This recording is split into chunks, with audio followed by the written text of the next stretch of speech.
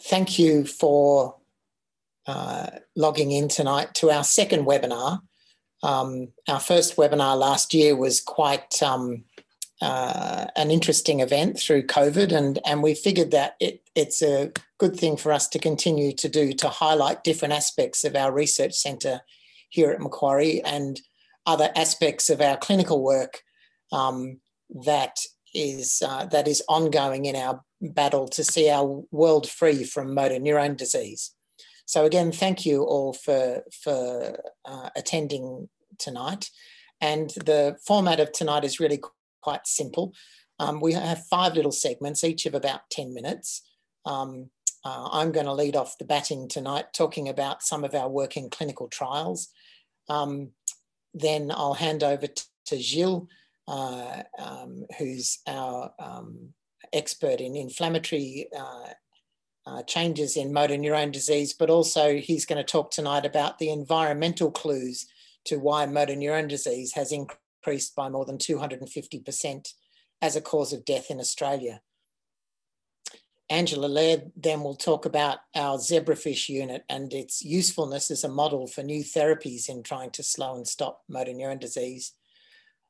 Rosie Fell will then talk about one of the aspects that is very close to my heart, and that's, you know, supporting our families with genetic causes of motor neuron disease, as 10% of motor neuron disease is genetic. And then we have 2 very special guests, Caitlin and Jessica, to talk about their first person experience of genetic counselling and moving forward through making the decision to get tested for one of the genes that may cause motor neuron disease. So we're then going to have a question and answer session. And so there's a question button down the bottom of your screen. And so we'll have about half an hour for questions. So we won't stop for questions on the way through, but we will try and get to as many questions as we can in half an hour at the end. The format's fairly straightforward. We're going to try and stick to time. If we slide a little bit past time, we'll have to eat into the question time.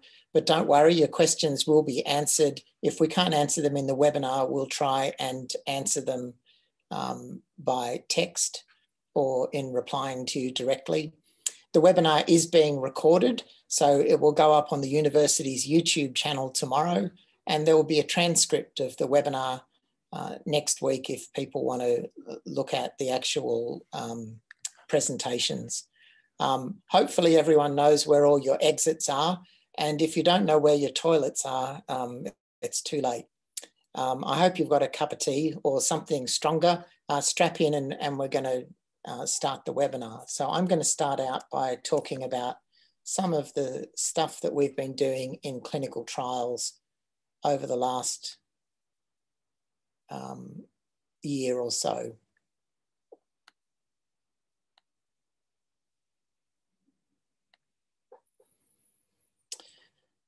So hopefully that's a single screen. Can someone yell at me if that's still in presentation mode? But what I want to do is talk about further investigations on some data that I shared with you last year. And this is trials to slow and stop motor neuron disease. So we have 6 trials going on at the moment of various aspects of motor neuron disease. And again, just to clarify the different phases in trials. So phase 1 trial is where you're working out whether a therapy is safe to give people. Phase 2 is that you're trying to work out the best dose to give people to try and have a biological effect, and whether you can see that there are signals of efficacy. And a phase 3 trial is where we actually work out whether the new therapy is better than standard therapy.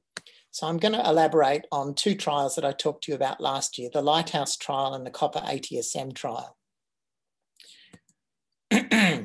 So 2 years ago, we published the Lighthouse trial, which was a trial that was run in Australia, and it was working out whether we could repurpose a drug called Triamec that we've stolen from the HIV world to see whether we could slow and sporadic motor neuron disease.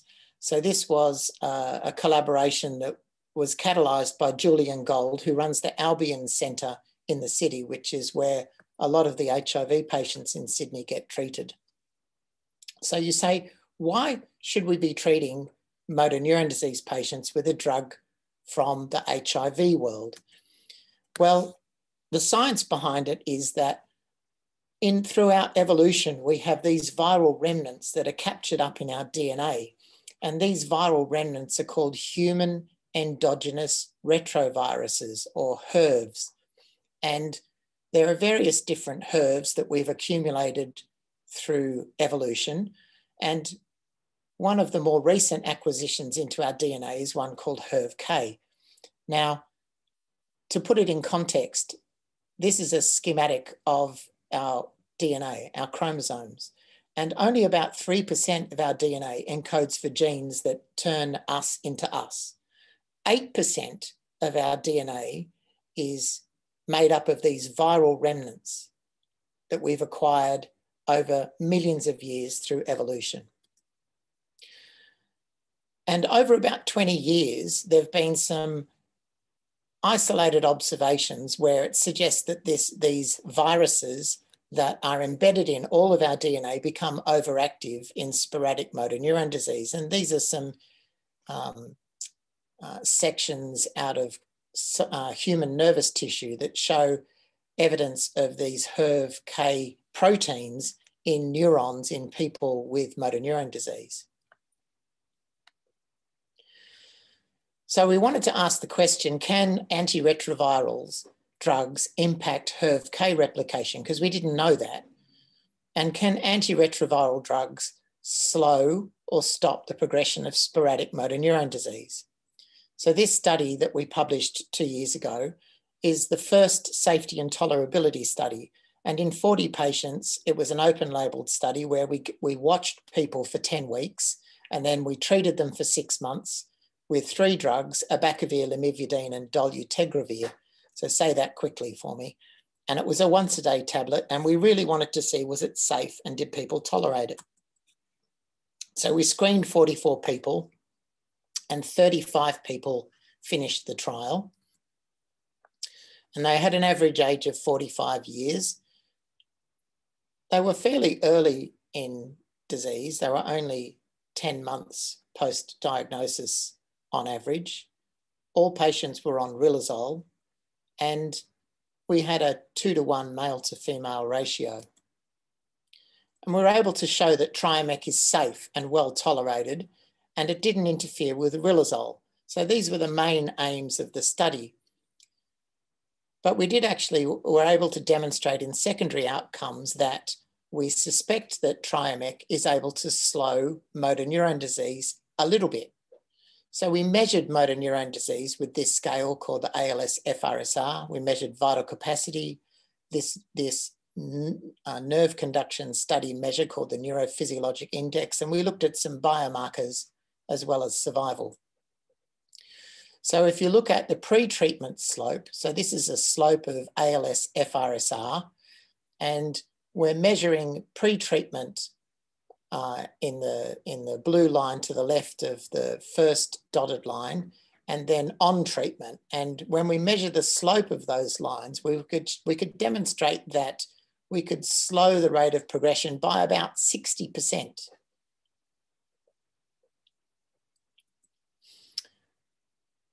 We weren't able to show much in the way of forced vital capacity, but I'll come back to that.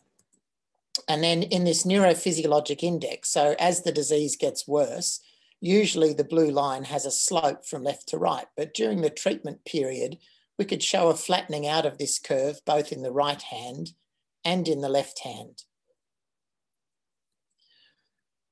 We could look at people's urine. So if you look at people's urine with motor neuron disease, there's a marker called P75, and normally, as the disease progresses, the marker of this P75, which is a marker of nerve damage, goes up. But we were able to show that during the 6 months of treatment, this P75 marker actually ended up lower than when it started. And that's the first time that's ever been demonstrated in a clinical trial.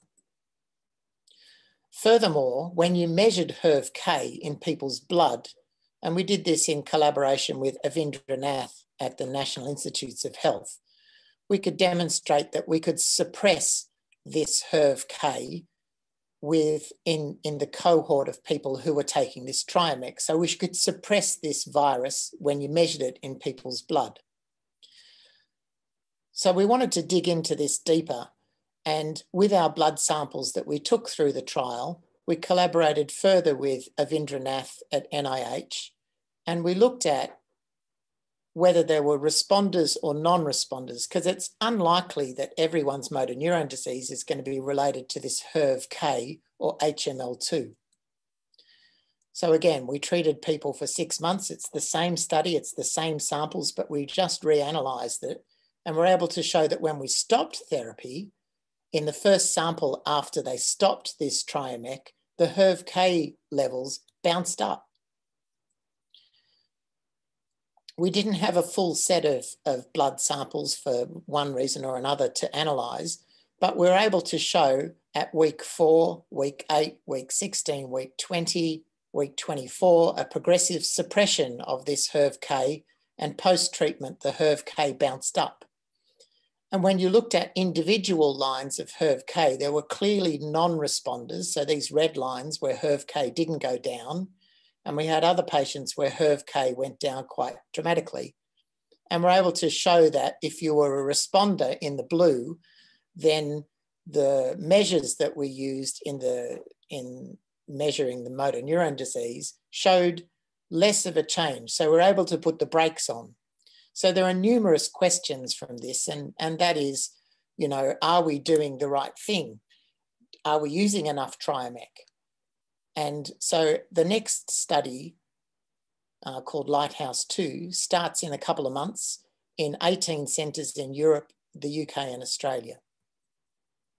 And this is a placebo-controlled trial to actually work out whether Triamec can change the survival of motor neuron disease. And it's become a little bit bigger than Ben-Hur because there are multiple English, British and European sites as well as Australian sites. But we hope to start this trial very soon, and we're going to need to enrol 363 people into this design to work out whether Triamec slows and stops motor neuron disease. I've talked before about copper ATSM, and copper ATSM is a novel molecule, and copper abnormalities happen quite commonly in both animal models and in familial and sporadic motor neuron disease. So I've showed you previously that copper ATSM in a phase 1 study, we can actually give this molecule safely to humans, and that it is absorbed, and that it may well actually help to slow the disease as we measure it by this ALS-FRSR. Again, we had 32 patients in this study, and these patients all were on escalation doses of this copper ATSM. We're able to demonstrate that copper ATSM in the special formulation was absorbed. So normally copper ATSM is about as soluble as granite.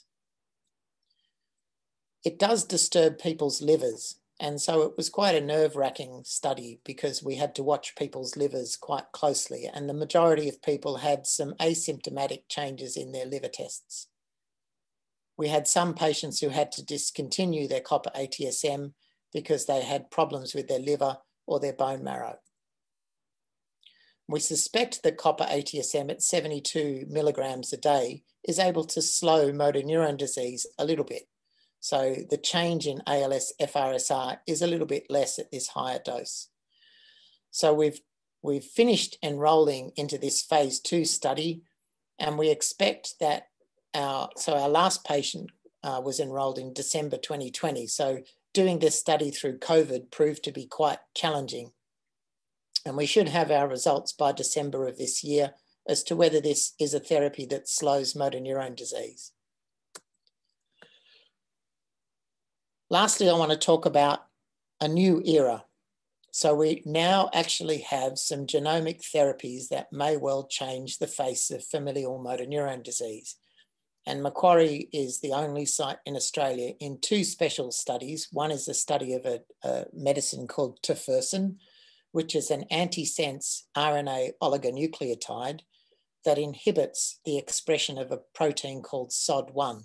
So about 2% of all motor neuron disease is due to a mutation in this enzyme called superoxide dismutase type 1, which is in every cell in our body.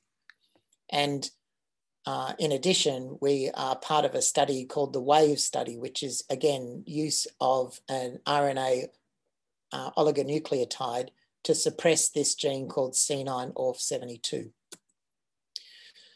So in the middle of last year, this phase 1/2 trial was published in the New England Journal of Medicine to show that this medicine tofersen is safe.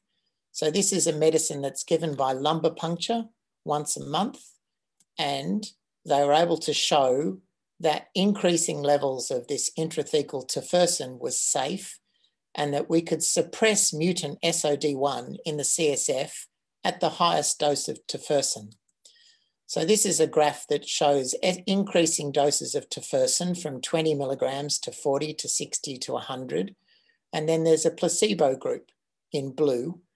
And with higher doses of tofersen, we can use this medicine to suppress this mutant SOD1 in the spinal fluid.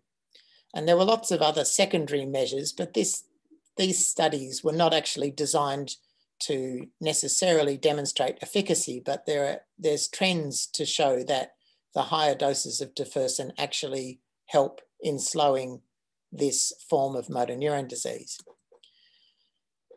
There were a few side effects. So the tofersen does cause headache, and people can get a headache from having the lumbar puncture.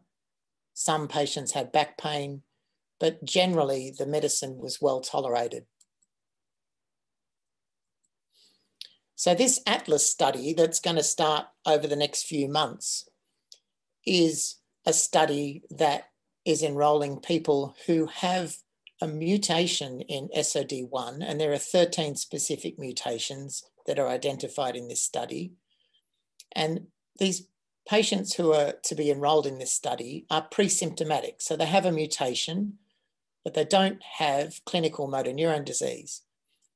And the concept of the study is to watch people, observe them, because if they don't have motor neuron disease and there's no evidence of disease activity, there's no point in treating them with this medicine. But once their neurofilament level goes above a certain level, then they will be randomized to either tofersen or placebo to see whether therapy can delay the onset of motor neuron disease. But if people are symptomatic, then they'll be treated with open label tofersen. We're the only site in Australia performing this study, and there's only 30 sites globally. So this is the first prize in this study is to use this therapy to delay the onset of familial motor neuron disease due to mutant SOD1. At the same time, we've been approached and have been awarded this only Australian site to be involved in the WAVE study, to my knowledge.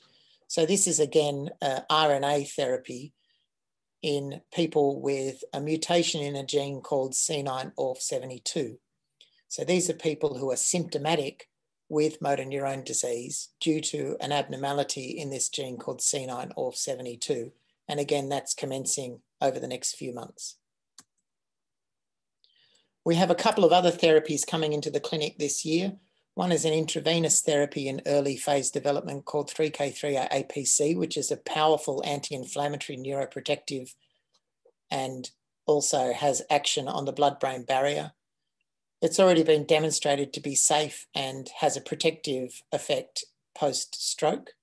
And we hope to start this study in Q3. And this is a study that's been funded by the Fireys Climb for Motor Neuron Disease.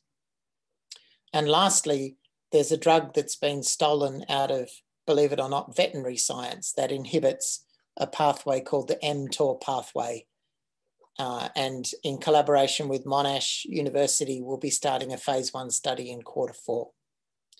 So we're very busy in the trial sector. to try and have new therapies into the clinic that have a biological premise to slow and stop motor neuron disease, both genetic motor neuron disease and sporadic motor neuron disease. So I'm going to now hand over to my friend and colleague, Gilles. So Gilles is going to talk to us about the work that he's been doing over years now to try and understand the regional variation in motor neuron disease that we see in Australia, and what are the possible causes of that in our environment that causes motor neuron disease. So Gilles, over to you. Thank you, Dom. Sorry, I'm going back to the beginning. So yeah, today I just will speak of one part of my research, which is looking at environmental factor linked with motor neuron disease. So just to summarize what Dom already said, there is two types of motor neuron disease, ALS. There's a sporadic and the familial. Familial is about 10%, and sporadic is a 90%. On anyone can get the sporadic cases, but we don't know what's triggering it. So that's what I picked when I joined. We studied this Motor Neuron Disease Center, is to find any link, potential link with environmental factor triggering sporadic motor neuron disease, which is interesting. So whatever you have, if it's familial or ALS, the symptom, the way the motor neuron die will be the same. So that's really interesting. So I have 4 suspects at the moment. So based on a lot of literature on work with from scientists around the world on our own work in a lab, we're looking at 4 potential targets on factor from the environment who could separately or together trigger motor neuron disease. The cyanotoxin, as also called blue-green algae, but these are bacteria, so they're not the cyanobacteria, they're not algae, the bacteria. We have pesticide from the agriculture, microorganism. Dominic introduced already the virus story, and metal as well. A lot of metal are used in the agriculture. I will start with the most advanced work we started many years ago.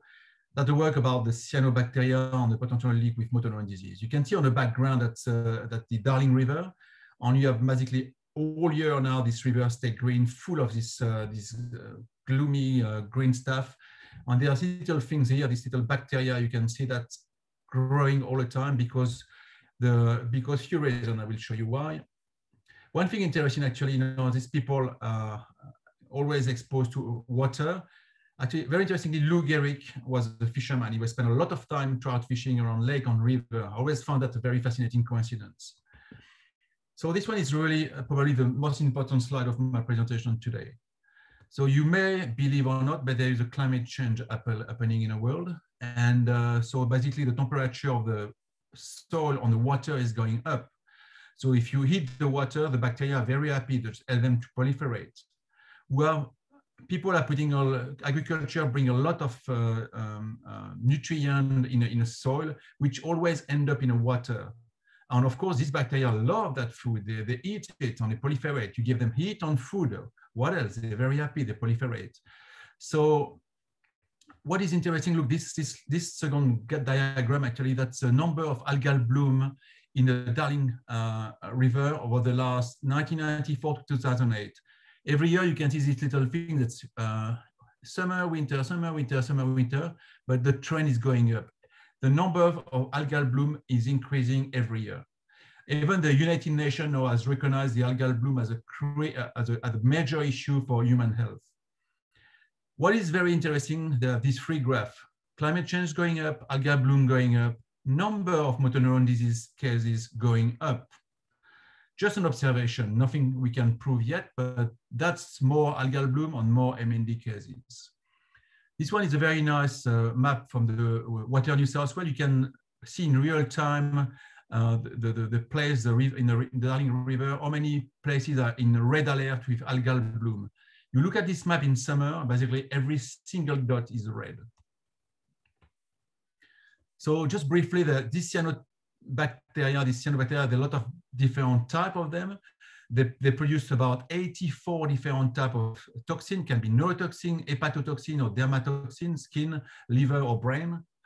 And basically, one thing is really interesting, that all of subtype, every single type of cyanobacteria, they produce a toxin called the BMA, which is our interest. On this BMA target the nervous system.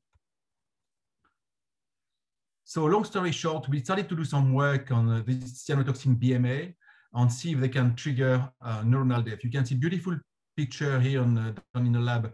The red staining is marking neurons, a neuron in culture we grow in at Macquarie Uni. And the green staining, sorry, is the cyanotoxin BMA. You can see basically the cyanotoxin is getting inside the neuron, and you can see they're making bubble. They're getting really sick. When they start to be sick, they have this called the blebbing. The motor neuron, the neurons start to be sick and die. Very interesting. So clearly, yes, BMA can kill neurons. Whatever more was a big surprise, actually. Vanessa Tan, a young postdoc from my group, actually, did this work when she was in Paris. We put neuron on one side, on little channel with only the axon can go the other side. So the BMA, only the toxin only can be put on that side. What we found, long story short, when she exposed the toxin on that side, it's contaminating these neurons, and it will spread around the axon and contaminating the next neuron on the next neuron on the next neurons. And even other cells like support cell, brain cell, they all get contaminated by BMA, which is very interesting when you think about ALS. It starts somewhere and it just slowly progresses. This disease, this toxin is slowly progressing on propagating in your body as well. Another observation, a coincidence. So the question is, does BMA cause ALS or not? I think the closest answer to this question came from a study from my collaborator in US, Paul Cox, Rachel Dunlop on the team. They fed some macaques, some small monkey called vervet for 140 days with in a food with BMA. And basically, at the end, they couldn't see any sign of motor neuron because they had to stop at the study after 140 days. They didn't wait long enough. But when they sacrifice the monkey and they look at the brain and spinal cord, this monkey had all the sign of motor neuron disease, not the clinical sign, but all the pathologic sign in the spinal cord and in neurons. You have all this accumulation in the motor neuron, that's the control without the BMA, and that's with the BMA. You can see all this inclusion in motor neuron, TDP43, FUS. It's all a clear, obvious hallmark of motor neuron disease. If they have been waited another few months, the monkey will have probably see the clinical sign of motor neuron disease. This 140 days cost $1 million US. Right? I think they ran out of money, they couldn't go further. What a shame. They could have possibly demonstrated that this cyanotoxin could trigger motor neuron disease. So the work we're doing on cyanobacteria and cyanotoxin at the moment, we are trying to detect, getting new technique to detect this toxin in food, water, plants. We already have developed a new ELISA kit, very simple test. We can quantify this cyanotoxin. And we would like to develop that as a simple, like little strip test, like anyone can test food or water in their house. In terms of research, we just keep going on trying to combine different cyanotoxic with pesticide and test them on fish, rodent, and again on monkeys. So that's showing that we can already quantify this toxin. Another project I have is geolocalization of where are the motor neuron disease cases in New South Wales, and as this high incidence of motor neuron disease correlate with where are the algal blooms, the cyanobacteria blooms. So we work with MND New South Wales, provides the postcode of the people who died from MND for the last 30 years. So we generate this map. You can see the riverina, this area are always in big red or black.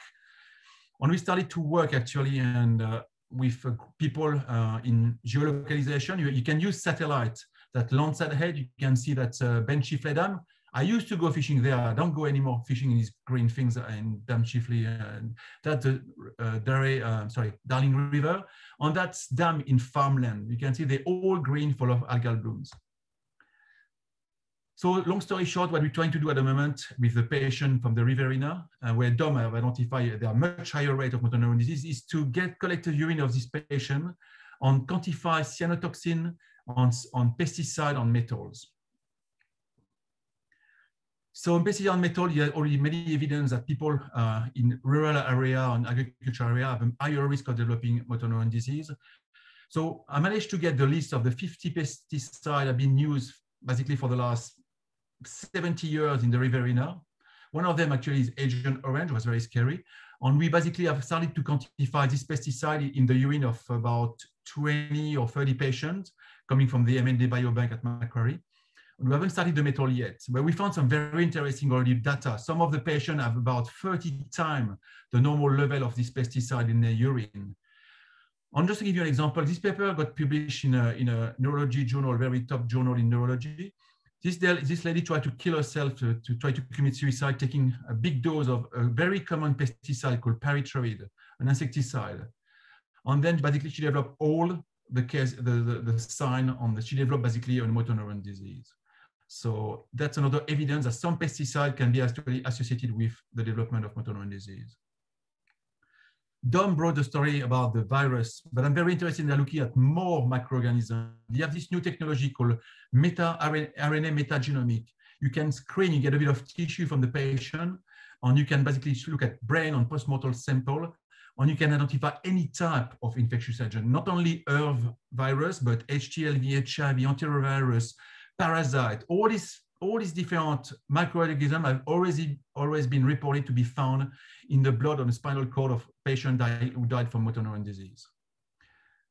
So that's the 4 usual suspects we're looking at. That's cyanotoxin, pesticide, microorganism, and metal.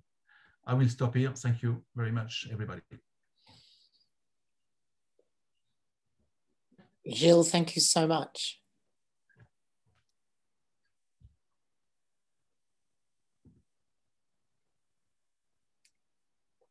So Gilles, if you could hit stop share. Yep, excellent, brilliant. Thank you so much, Gilles, for that Cook's tour. Now introducing Angela Laird, who runs the zebrafish facility, and she's going to talk to us about how this very unique asset that we have here at Macquarie is a perfect platform for us to identify and test new treatments for motor neuron disease. Thanks, Angela. Hi, so I'm Dr. Angela Laird, and I'm going to tell you about the studies that we're doing testing treatments for motor neuron disease using zebrafish. So first of all, my team is called the Neurodegeneration Treatment Team, and we're located at the Centre for MND Research, and our focus is on 2 different neurodegenerative diseases, which are motor neuron disease and a related neurological disease called Machado-Joseph disease, or MJD. So our team works on testing treatments for these diseases, starting from the point of testing in zebrafish. So I'm going to start by telling you why we would use zebrafish, because that may not be obvious. So you would probably know that when a researcher wants to test a treatment, they need large sample sizes or a large number of subjects, because they want to treat one group and not treat the other. And then they want to gather a lot of data and compare with statistics to see whether the treatment has led to any improvements. Well, luckily with zebrafish, we are able to get very high numbers of subjects, because a female zebrafish can actually produce hundreds of offspring each week. Zebrafish are also very small, so they can be housed in a small amount of space, and thus we have about 10,000 within our facility here at Macquarie. Zebrafish are also vertebrates, which means that, and actually their brain has most of the structures of a human brain. They are also transparent during development, which means that we can actually watch their neurons developing if we look down a microscope, and particularly if we modify the zebrafish to genetically carry coloured or fluorescent proteins such as the green and red shown here, which allows us to see different proteins or cell types. Luckily, it's not too hard to do that genetic modification in the zebrafish. And that also means that we can add genetic material to make the zebrafish express different mutated genes that have been found to lead to motor neuron disease. Now, remember, as Jill said, most cases of motor neuron disease do not have a genetic cause, but we don't know what's causing those forms of motor neuron disease. So most of our studies focus on adding the human genes that we know can lead to motor neuron disease. But we also can add different environmental factors, such as what Jill talks about, to see whether or not those can lead to similar motor neuron disease in the zebrafish. And also, luckily, we can add different treatments to the water that the zebrafish live in, and that can treat them to do this testing. And finally, zebrafish develop very rapidly. So they actually have movement or a swimming reflex in response to stimuli such as a flash of light as early as 2 days old. So with this in mind, my team has formed a pipeline to allow drug testing in the zebrafish. And this includes that we can start by mating male and female zebrafish, and we can collect the eggs that the female spawns. And then in the coming days, we can check under a microscope to see if these are carrying the fluorescent protein that indicates that they are positive for the motor neuron disease gene. And if so, they can go into our drug testing. We can add the treatments that we want to test to the water that they are swimming in, and then move forward to testing in the days that come, the movement of the zebrafish in response to something like a flash of light. And we can see whether the motor neuron disease gene has led to decreased swimming, which is sometimes the case, so shorter distances being swum, and whether different treatments can increase that distance back to the same level as the non-MND zebrafish. We've also expanded this pipeline to now be able to use something called flow cytometry to actually quantify or count the number of protein aggregates that are present within the zebrafish, because we hypothesize that treatments that can decrease that may be protective. And we can also use the zebrafish hand in hand with other models such as cell culture models in order to test treatments that are found in those studies also in the zebrafish. All of this aiming to find treatments that warrant further, more elaborate testing within other models, such as perhaps rodent models of motor neuron disease, and always moving closer to the clinic.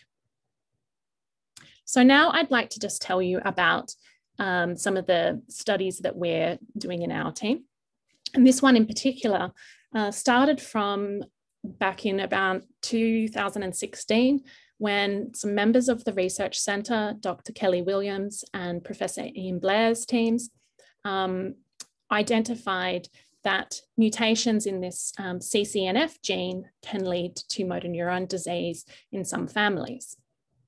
So following on from that, Dr. Alison Hogan within the zebrafish team was able to add the genetic material that encodes that mutant gene, and found that by 2 days old, the zebrafish that carry this mutation had shorter motor neurons, which you can see in this picture here, where these circles are the cell bodies of the motor neurons within the spinal cord. And these lines are the axons projecting from the motor neurons. So this distance was shorter, the axons were shorter in those with the mutation.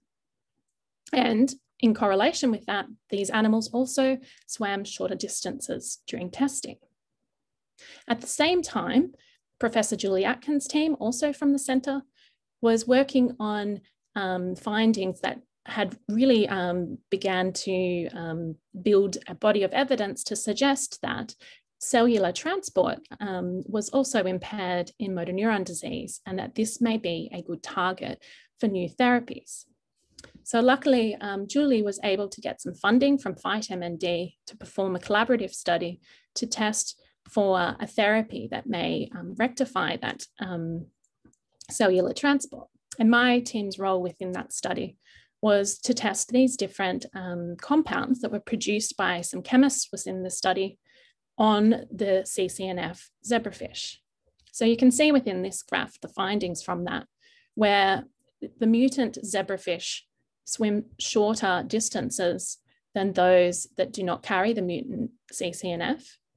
And in these white columns are all different groups of the mutant expressing zebrafish, where we have tested the effect of treating with all these different compounds or drugs. And we were able to find that some of them had protective effects and improved the swimming of the zebrafish back towards that of those that didn't carry the mutation. We were able to identify the compound that looked like it had the most positive benefit. And all of this was also confirmed by Julie's team in their cell culture models. And now this candidate is being tested in 2 different mouse models also of motor neuron disease. Another study that I want to tell you about started by my team, firstly in the other disease I mentioned, MJD. And we found that in zebrafish that model this disease, that they also swim shorter distances during this testing, which you can see by these less lines in these circles. So if we take these zebrafish and we treat them with a particular drug that we chose due to its capacity to potentially remove protein aggregates, we found that these zebrafish can swim longer distances, suggesting that it may be having a protective effect. We also found that treating with this drug can actually decrease the amount of the mutant protein that produces this disease. So currently my team is testing the effect of treating a mouse model of this disease, also with the same drug, hoping to see that it may decrease the impaired movement and decrease survival that develops in this disease.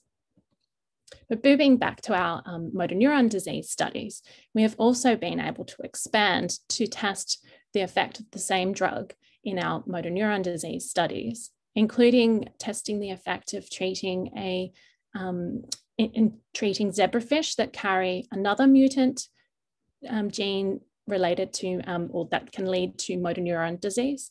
And we can see that treating with this drug can lead to a decreased amount of protein aggregates in these zebrafish. And if we look in cell culture models, we can see that whilst expression of the mutant SOD1 gene leads to increased protein aggregates, that if we treat the same cells with this drug, that we can decrease the amount of protein aggregates, and that actually we can even decrease the amount of the mutant protein in another model as well. So we're hoping that we might be able to take this drug also into rodent studies from MND into the future. So that's just a snippet of what we've been doing. We're actually testing a whole range of different treatments and investigating a range of different pathways that may also be involved in the disease. And I hope that I've been able to give you some insight into why we use zebrafish and showing you that the use of zebrafish really can help by doing these rapid studies that can identify which treatments warrant further, more elaborate investigation in the rodent models, and always hoping to get closer to the clinic. I'd like to finish by thanking the researchers that were involved in the results that I have shown you today, and the funding bodies that helped fund the research.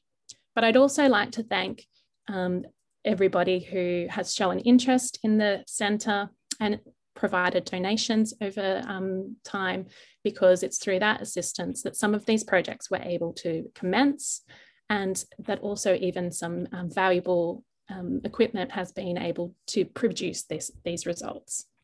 So I'll hand back to Dom to hand on to the next speaker. Thanks, Angela. So, and Angela's work highlights the importance of basic science in understanding mechanisms of cellular damage and to produce novel therapies to slow and stop motor neuron disease. And, you know, the critical role of basic science in understanding this disease can't be emphasised enough. I'm going to pass over to Rosie Fell now. So Rosie is one of our genetic counsellors, and we manage at any one time the care of about 200 people with motor neuron disease. And some of those patients have a faulty gene as the cause of their motor neuron disease. And we look after about 78 families who have a familial form of motor neuron disease. And this is indeed a very important part of our work in supporting those families to understand the impact of genetic abnormalities and managing their care over time, ultimately so that we can actually get rid of these faulty genes and get rid of familial motor neuron disease. So again, I'll just pass over to Rosie. Thanks, Rosie. Thanks, Dom. Yeah, so I'm just going to talk tonight a little bit about the genetic counselling and motor neuron disease that happens here at the clinic. So some of the information, where's my next slide? Let me see if there we go. Some of this I'm going to talk about has kind of been covered already, thanks Gilles and Angela. So I just wanted to talk a little bit about like some of the causes of motor neuron, and we talk about sporadic versus familial motor neuron disease. And as Gilles said, sporadic motor neuron disease is where we don't have any family history. It accounts for probably 90% of motor neuron disease, and we don't really know what the causes are. And some of those things that Gilles was talking about are some of the things that we think might be involved. So what about that other 10%? That other 10% that we refer to as familial is where we know that there is evidence within a family that there are multiple people that have developed motor neuron disease, and that we believe that motor neuron disease has been caused by some change in the DNA within a gene that causes motor neuron disease. Now that sounds all very lovely and simple, and wouldn't it be lovely if there was just the one gene that we knew caused motor neuron disease, and we might have a lot more answers than we do now. Unfortunately, that's not what we're looking at. So what we know about MND and the genes that cause it, this is a bit of an old slide, but it gives you it gets the message across. So back in 1993, was when we first identified the SOD1 gene as being a gene that is responsible for causing motor neuron disease in families. And since that time, we can see there's been almost an exponential sort of discovery of more and more genes happening. And we're up to now in sort of 2020, we're up closer to sort of 40 genes actually. But I just want to draw your attention, back in 2011, there was this gene called the C9orf72 gene, which Dom actually mentioned earlier in his talk. Excuse me. And between the C9orf72 gene and the SOD1 gene, the changes in those genes are believed to account for probably up to 60% of that 10% of familial MND that we were talking about. So, so they're kind of, this is why we kind of look at genes and look for what could be the cause of the motor neuron disease in families. So what is genetic counselling, and where does this, knowing this gene, where does that fit in? So genetic counselling is made up of a variety of different things. So we've got the interpretation of family and medical histories. We've got the education about the condition and what supports are out there and resources are out there to families. We include counselling to promote informed choices and counselling to make sure people are informed when they're making their decisions. And it also involves the support through the adjustment to any results that come out through the process. So these things could be done by different clinicians. And I guess where a genetic counsellor comes in is that we're actually trained to cover in all four of these areas. So this is an image of myself and my colleague Ashley. We're both genetic counsellors who have master's degrees and are here based at this clinic to help support people. So why would you want to know? Why would you want to know? I get asked all the time, why would you want to know what your gene status is? And I think it's important to remember that we are all different, and there are some people that want to know, want to be able to make decisions for their lives, and there are others that think, I don't know that I would want to know.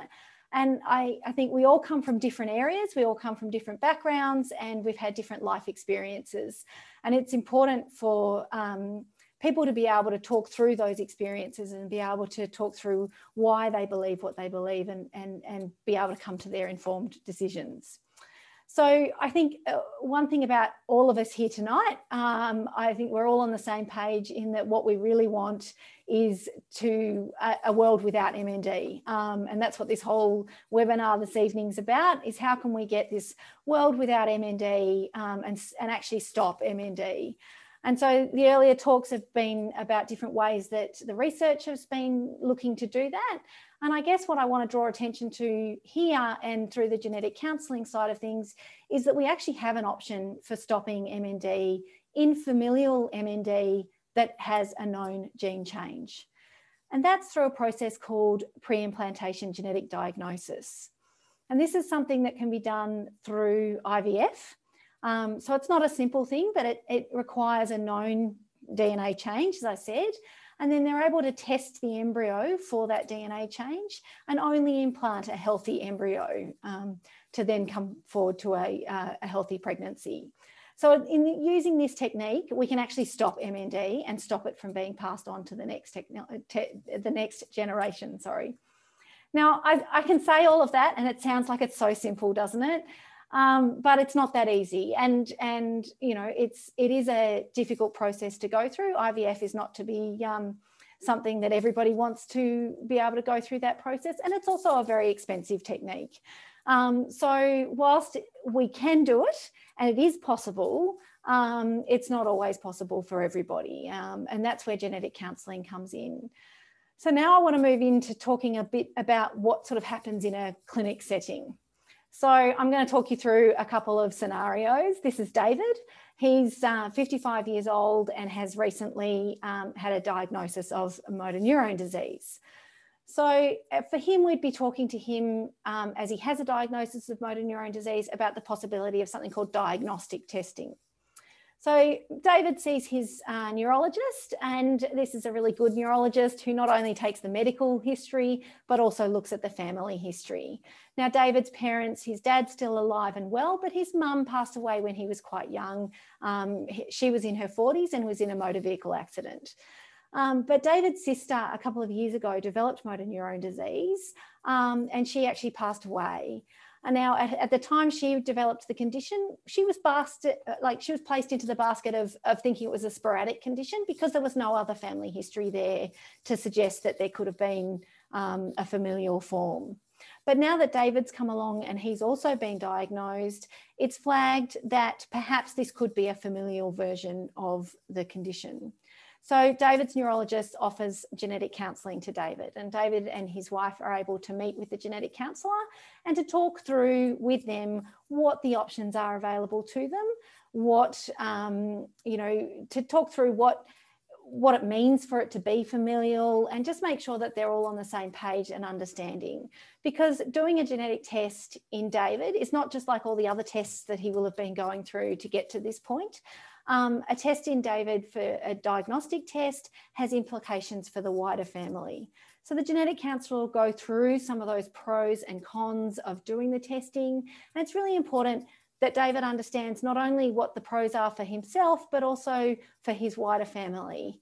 And really that's where the opportunity to talk through these things with a genetic counsellor comes into its own. So there are lots of pros and cons for people to consider. And the genetic counsellor usually encourages the patients to talk to their families about this. And this can go either way. I often find couples who actually don't want to trouble their children. They don't want to scare them at this point into thinking that there might be a chance that it's something that could be passed on. And, you know, that's totally fine. But sometimes people want to include their families in these decisions. And so we can help them do that and help them with those conversations as well. So what does David decide to do? Well, to be honest, it actually doesn't matter. It's really down to the individual and their decision as to how they want to proceed. There's no right or wrong decision, but David should feel supported throughout that, and just the genetic counsellor is just there to support them. So let's say hypothetically, David did decide to go ahead with the testing, we tested the C9 off gene, and an expansion in that gene was identified as the cause of David's motor neuron disease. So a couple of years down the track, let's say we might meet Jack, and Jack is David's son. David has now unfortunately passed away, but Jack might reach out to someone like myself at the clinic here to talk about what his options are. He knows that his dad, he knows that his dad received genetic testing, and he knows that there is an expansion in his family, but he's now at a point where he and his wife are thinking about having a family, and they want to know what their options are. So it's important at this point to make sure that someone who's coming for predictive testing, so in Jack's case, he does know his father and he knew his father's condition, but often we find with motor neuron disease families that there might be a bit of disconnect with people, and people might not be aware of the individual in their family who had the condition. So genetic counselling includes making them aware of that condition, talking about the different gene mutations, and what the impact of a positive or negative result might be for themselves and for their family. And so just talking through all those different things. And it's important to really talk to the individual about why they're wanting this testing now. Like what's their driving force for this testing now? And quite often it is for reproductive reasons. And so often they're at a stage where they think they want to have a family, and they are conscious that there is an option to not pass this on, but they want to know what those options are. And look, in the case of Jack, he actually was feeling a little nervous about the opportunity to find out for himself, and he wasn't sure how he would go with actually knowing his gene status. And so he wanted to talk about what other options there might be. And so the genetic counsellor, I was able to share with him that there are other options available in terms of doing the testing and doing PGD and doing the IVF, where you might not necessarily find out the actual result for Jack. So it's a very complicated thing, and I'm not going to go into that now. But if that is something that you aren't aware of being an option, then I would recommend, if you're in a situation like Jack is, that you do go and talk to a genetic counsellor, because there isn't any going to talk to a genetic counsellor doesn't necessarily mean you will have to have genetic testing. It just means that you get to have those conversations and talk through what options are out there. And just in summary, I guess I just want to sort of highlight that whilst we can't stop all of MND at the moment, and there is so much work going on to doing that, we can stop familial MND from being passed on to the next generations if we know that gene cause. So there are pros and cons of proceeding with testing, and everybody has their own way of working through those lists, and there is no right or wrong decision for an individual or for their family. So currently genetic testing doesn't change management for those with motor neuron disease, but as Dom was talking about, these trials that are coming into clinic very soon, it may well do so in the really not too distant future. So really, genetic counsellors are here to support the patients and their families as they go through any testing process, including the decision-making, the communication with others, and the support to an adjustment for a result. So that's me. I hope I haven't gone too over time. I do tend to talk a lot, but I'm going to hand back to Dom so we can move on to hearing from the next speaker. Thanks, Rosie. And, you know, the issues around genetic testing and identifying genetic causes of motor neuron disease are multifaceted, and it's only with people with the expertise of Rosie and Ashley that we can do this with skill. So she's both Ashley and Rosie are very valued members of our motor neuron disease multidisciplinary team. We provide genetic counselling services here as part of the motor neuron disease service free of charge. Genetic testing is still not yet covered under the Medicare rebate system, and that's something that is trying to be resolved. But, you know, it's only really with good genetic counselling and with that knowledge that we'll be able to sort out stopping these genes being passed on to the next generation. So now that we've heard from Rosie, we're going to hear about the patient perspective from a couple of sisters who've been through the process of genetic counselling. I'm going to introduce you to Caitlin and Jessica, who looked after their mum, Susan, who died from motor neuron disease in 2017. They'd already lost their uncle to motor neuron disease a couple of years earlier. Caitlin and Jessica are here to share their experiences in the first person. So thank you so much, Caitlin and Jessica. Thank you. Good evening, everyone. My name is Caitlin, and this is my older sister, Jessica. We are carriers of a familiar form of MND, and we are also co-founders of a familiar MND support group called MND Genies. Tonight, we would like to share with you our MND journey with you and our experience with genetic counselling and testing. Our journey with MND started in 2010 when our mum's brother, our uncle, died of MND in his early 60s. Back then, we'd never heard of MND before, nor did we know that it would ever be hereditary. In 2014, our mum started showing signs of MND, and 8 months later, in February 2015, she was diagnosed. We were informed that mum had a familiar form of MND, which is only 10% of cases. The gene that runs in our family is the C9orf gene, or F72 gene. And we sadly lost our mum to a battle with MND 2.5 years later in 2017. We both decided to get tested to find out if we were also carriers of this gene. There was a 50% chance that we were going to get the gene.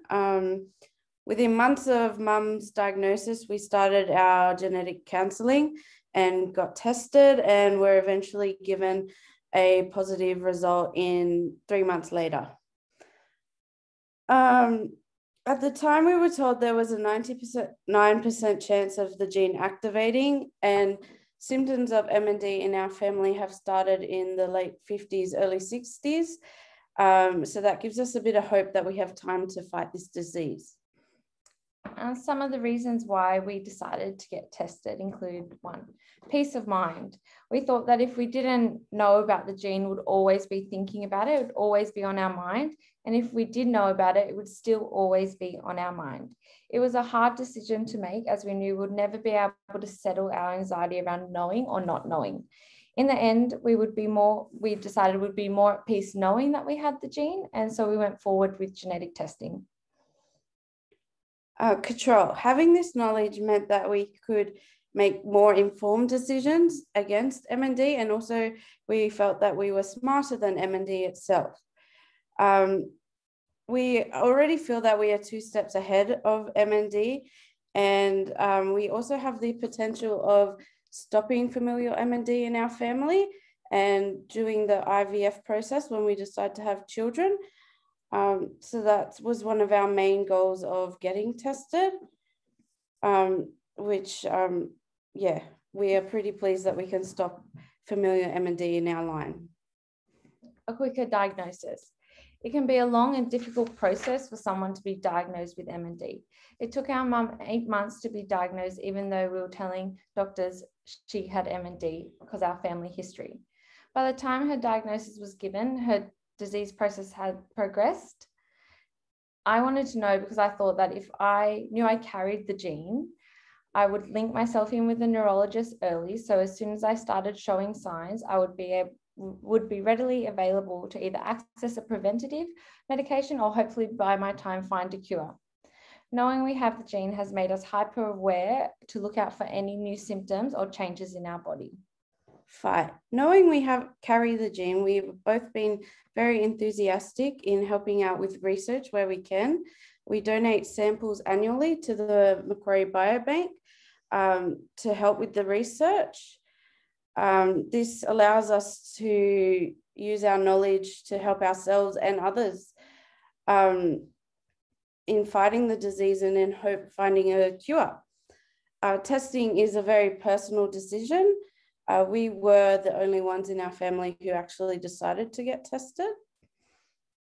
Yeah, and in regards to our genetic testing process, we went together. It took about 3 appointments. The first one was just sit down counselling. The second one, counselling again and blood test. And then the third one was getting your result. We had a very positive experience in regards to waiting times. We were able to straight go into our appointments after knowing Mum had been diagnosed, and it took about 3 months to find out our positive or negative result, which was positive. We had, I think the hardest thing about our testing experience was that we weren't able to do it together. To go in separately. Which I can totally understand that, because, you know, we can't influence each other's decisions. But we had excellent genetic counsellors which supported us then and still continue to support us this day. Every day is challenging when you're living with a familiar MND gene. Jessica and I guess we're lucky enough to go through it together, knowing we're both positive. We are able to pick each other up when we're feeling down and just support each other through the process, which I know many people do it alone and can feel very isolated. One thing we noticed after getting our results was there was minimal support for people who actually had a gene that had not activated yet. In 2018, we actually met another, our friend Rebecca, who also has a MND gene, and it just felt so comforting to be able to talk to somebody who knows what we are feeling and what we are going through. So we came up with the idea of MND Genies, which is a Facebook support group, and we connect with people from all over Australia, and we've got a few international people, and we just share stories and our knowledge of MND and just support each other through this waiting period. Yeah, dealing with the many ups and downs day to day, knowing we are positive to a familiar MND gene mutation, we are confident we made the right decision to undergo genetic testing, as we are able to plan our life while fighting MND. We will just continue to fight, inform and support for familiar MND. And that concludes our presentation, and we'll pass it back over to Dom.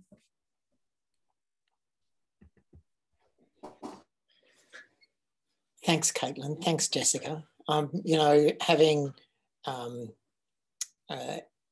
your perspective on going through the process and already having looked after your mum and seeing your uncle is, you know, a really tremendous thing to have. So thank you for sharing your perspective, and you know, we look forward, like I said, to having therapies that enable us to, you know, prolong the preclinical phase of motor neuron disease that's genetic, and then dramatically slow the rate of progression of motor neuron disease. So that concludes our presentations. We're only a little bit over time. I think that was because of me, really. I gabbed on a little bit. So I'm going to open up to questions, and if I could ask the panelists to turn on their cameras and mics. And what I'll do is triage questions as they come in, and we've already had a couple of questions come through that I've answered. One of our attendees asked whether the recording will be shared, and in fact it is being recorded, and it will be posted on the Macquarie University YouTube channel tomorrow, and we'll have a transcript that we'll be able to post, and we'll follow up everyone who's attended with an email and a link to that. And then the people who've registered who haven't been able to log on tonight for whatever reason, we'll follow up with them as well. And, you know, we may even put it on Twitter. We had a question from Ian. So he was interested about monopantal and how it's come from the veterinary world. And it's a very curious drug. And he asked about why not rapamycin. And to my understanding, rapamycin has been used in quite a few preclinical studies. And the monopantal work is very early to see whether it's safe. So to help us with motor neurone disease. If anyone else has any other questions, there's the Q&A box down the bottom of your Zoom. You know, just type the questions or pop something in the chat and I can allocate them out to the panelists. Gilles, I had a question about some of the work in the environment, if I could start off. Would it be helpful if motor neurone disease was in fact a notifiable disease? So at the moment, we don't know who has it and where. So, you know, if you're in Griffith and you have motor neurone disease, everyone in Griffith, in a town of 30,000 people, knows that you've got motor neurone disease, and the same in Wagga. And we've had some of our attendees tonight logging in from Griffith and Wagga. But we've had patients who live 4 doors from each other in Wahroonga, and neither of them knew that the other one had motor neurone disease. Would it be a helpful thing in the epidemiology of our studies to have motor neurone disease as a notifiable disease? And why is it not notifiable? I think it's a rhetorical question, Dom, you know that. It will be so much easier for my work having this kind of localization. Where are the people? Instead of trying to find them by clinic differently, we can find the one for seeing you at Macquarie Uni. You have to ask MND in New South Wales. If it was notifiable, we could find them straight away. It would be so much easier for us. It's a challenge. I know we know that it's a big challenge, and so I hope you have the strength to change that, because you are the man. Well, are there any other countries that you know of where motor neurone disease is a notifiable disease? I don't know it actually. I don't know. You know that is answer? Yeah, France. So in your home country, it's notifiable. Yeah. So you know, it would be great if we actually knew who had it and where. Absolutely, yeah. Well, we've got no questions coming through. I must have bored you all to sleep. I think maybe you're just no questions at all. We're happy to entertain any questions. We were obviously all too clear in our presentations. What we want to think, yeah. Well, but before we get we got a lovely message there from Martin. Thank you, Martin. He's just said to all the panelists, thank you for your excellent presentations. Keep up the good work. I do have to thank Nicola and Megan, who've been instrumental in pulling all this together. If we don't have any more questions, we might actually get a 10-minute early mark. And I'd like to thank everyone for logging in and listening to Angela and Rosie, Caitlin, Jessica and Gilles.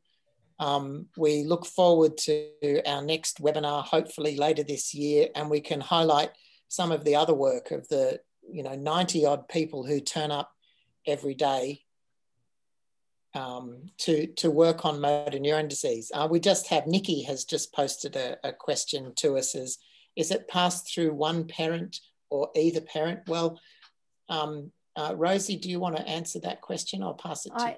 Yeah, I can answer that, Dom. It can be passed through either parent, but it's only passed through one parent. So you would inherit it from either your mother or your father, depending on which line it was coming through and whose family it had come down through. So I hope that makes sense, Nikki. Louise, to all the panelists, thank you for your terrific presentations. Great to hear the sisters talk about their experiences. Caitlin and Jessica, again, thank you. You know, it takes a lot to come out and talk about something that's very, very personal, and you know, particularly that you've the experience that you've been through. Helen also says to the panelists, thank you very much. Thank you all very much. My first webinar experience. There we go. You've been Zoomed, Helen. And one, I'm going to close off now. So again, Dom, before you close off, there's a couple of questions that have come into the Q&A. Oh, okay. So Nola has asked, how important is it to know what type of MND you have? Nola, I'm not sure if you're referring to in terms of genetic testing and whether you're referring to in terms of a type, whether that's like where the onset is or I mean, it all comes down to that taking of the family history, and that guides us in some of the different genes that we will look at, and looking at different, might send us towards different genes to look at, but it doesn't preclude you from having a conversation with someone about genetic testing. Yeah.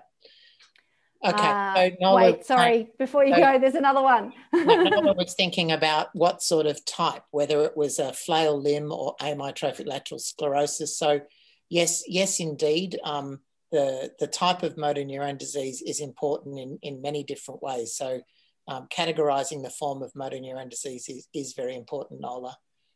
We've had another question from Joanne about if your family member died a while ago and it wasn't familial, can genetic testing still be done? Well, it depends on whether the person had a DNA sample stored, because our genetic testing is much more sophisticated now, even just from 5 years ago.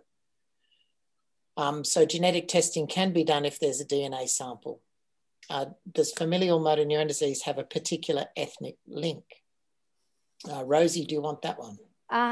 No, is the short answer. It's not, there's no, I mean, there are different, there'll be different mutations or different changes in the gene that are in different ethnicities, but it affects all different ethnicities. Yeah, so again, just to expand on that, for example, you've heard us talk about C9orf72, and that is very, very rare in Asian populations, in Han Chinese and Japanese. So SOD1 is much more common in Chinese and Japanese populations than C9. So there is some variation, but familial motor neuron disease occurs in all races. Do genes causing MND mutate spontaneously, starting new familial groups? This is an excellent question, Merlin. Thank you so much.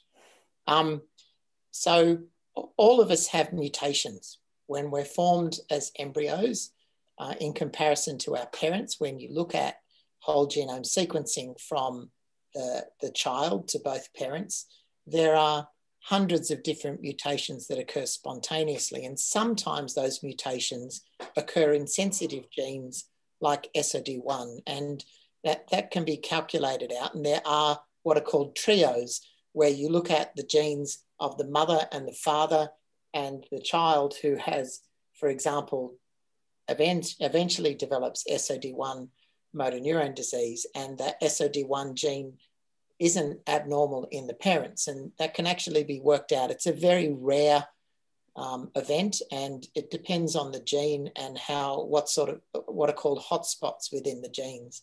So we don't, there are spontaneous mutations that occur all the time when you make eggs and sperm, and when they combine to make an embryo. And sometimes that can be unlucky enough that it occurs spontaneously in a gene that results in motor neuron disease. Statistically, that's calculated out at about 1 in 13 million. So it is a very rare event, but it does occur. Rosie, did you have anything to add? No, I think yeah, I would say it does occur, but it's pretty rare, yeah.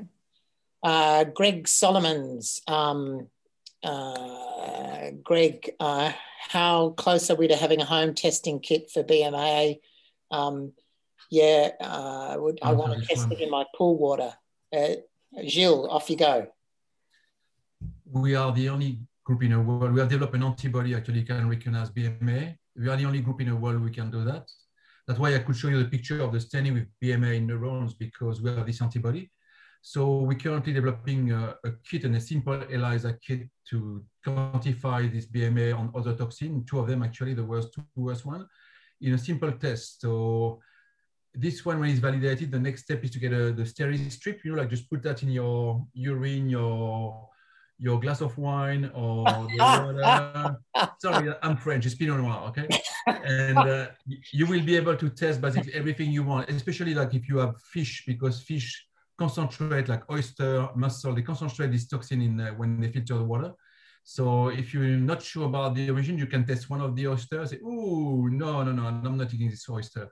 So the concept is to have this strip in your house, testing water, especially if you live around area with green lake or green river. That's in progress work, but we're already very advanced in this kit. Thanks, Jill. The next question from Mike is, what's the growth in occurrences in Australia? Well, we can answer this quite categorically. So motor neuron disease as a cause of death in 1986 was 1 in 500, and Gilles showed this graph before, and he may share it with you again. In 2013, it was 1 in 180, so it's a 257% increase as a cause of death in Australia. Now that can only be environmental, and from Belgium and from France, where there are good death notices, they have exactly the same increase in motor neuron disease as a cause of death. And I need to highlight that that's not a diagnostic issue. That's what kills you when you die. That's one of the 3 graphs I show with the increasing in the climate change, increasing in algal bloom, or increasing in cases of motor neuron disease. We did this diagram together, Dom, based on a death certificate. We did, yeah. Are there practical limitations for genetic testing? Yes, there are. So availability of genetic counselling. So genetic testing should, in my opinion, only be done with good genetic counselling. It shouldn't be done ad hoc by, spitting in a tube and sending it off overseas. There's a whole heap of factors that need to be talked about. Currently in our clinic, genetic counselling comes free of charge, and the other alternative is to do it through the public hospital system. We try and short circuit that latency. I very firmly believe that genetic testing should only be done in an environment that gives you enough information to make the decision rationally. Catherine, I've heard it in the future, motor neuron disease will be treated with a cocktail of drugs. Indeed, that is the case.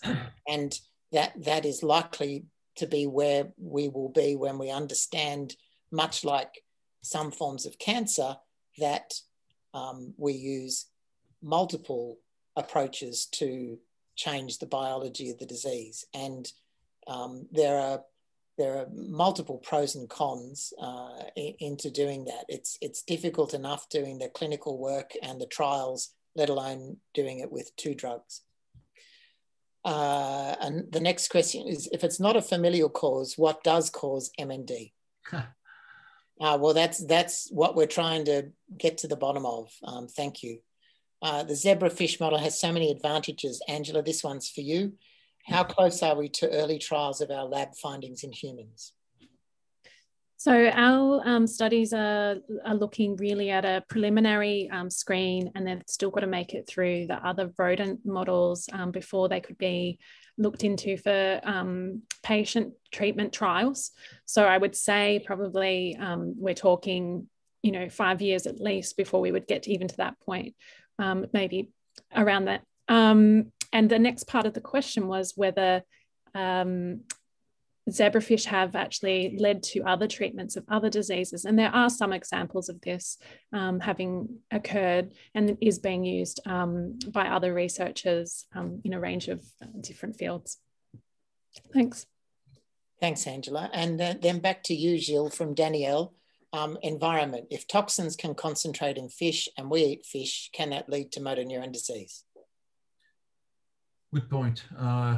They've done that with a monkey. They fed the monkey for 140 days. Depending if you have to eat basically contaminated fish every day for 140 days.